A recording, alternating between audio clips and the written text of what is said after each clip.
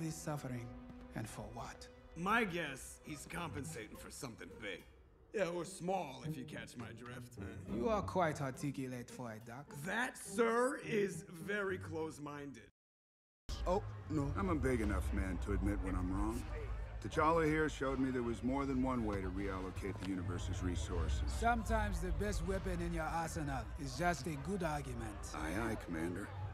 Although I still assert my plan was not without its merits.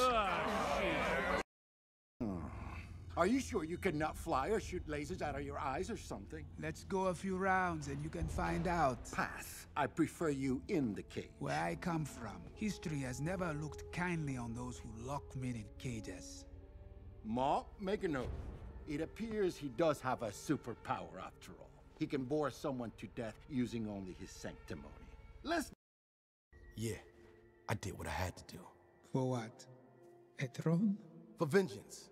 For my father.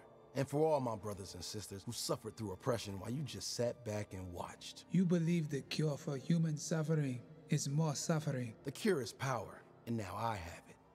Because you stole it. Power unearned can be a very volatile force, cousin.